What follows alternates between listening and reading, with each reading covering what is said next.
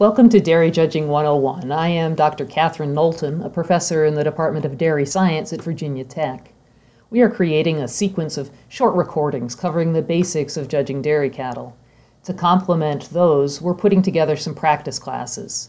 The first 8 slides will present the cows in the class alone and together. Then we show you what our placing would be with cuts and how we would take notes on the class. Finally, it will present an example set of reasons, either by me or by a student from Virginia Tech or another team. We hope this helps you. So here's your class. Let's call them Ayrshire 3-year-old cows.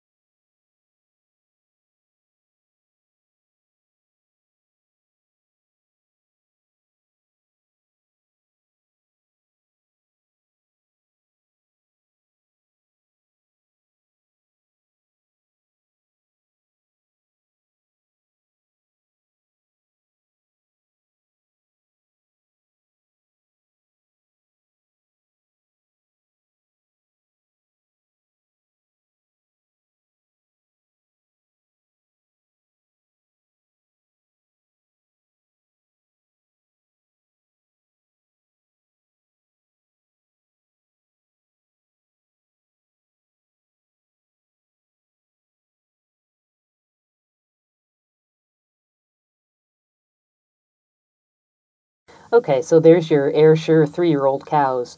You can toggle back and forth through these slides as you need to, but don't go forward from here until your placing is complete. This is how we would place the class with our cuts. If you don't agree with the placing or want to adjust the cuts a little bit, that's perfectly fine with me. Our purpose is just to provide you some classes to practice with. Now, let's hear a set of reasons on this class. Doing reasons on these Ayrshire cows is Joseph Haycoop from Florida.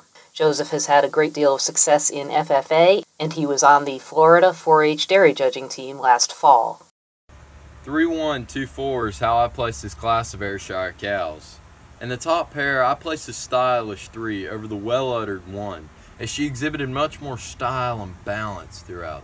She was sharper over her withers, more prominent throughout the hips and pins, had more openness and depth of rib, with a deeper barrel, and was more feminine throughout the head and neck, with a straighter, stronger top line, and was taller at the point of withers, longer from head to tail, and had a longer rump with less slope from hips to pins. In addition, she had more bloom and capacity to the mammary system, with a wider rear udder attachment, and tracked out smoother on a more correct set of rear feet and legs, with more centrally placed thurls. Although I do grant that one had a smoother blending forward udder attachment, more centrally placed teats, and was more level across the udder floor. In my middle pair, I placed 1 over 2 as one had a higher, wider rear udder attachment, a smoother, stronger forward udder attachment, had more centrally placed teats with more texture and veining to the mammary system. Furthermore, she had more spring and sweep of rib, and had a wider chest with a smoother blending front end and a wider rump, and was longer from the tip of her nose to the end of her tail. However, I do not fail to recognize that 2 had a deeper barrel and more depth of rib.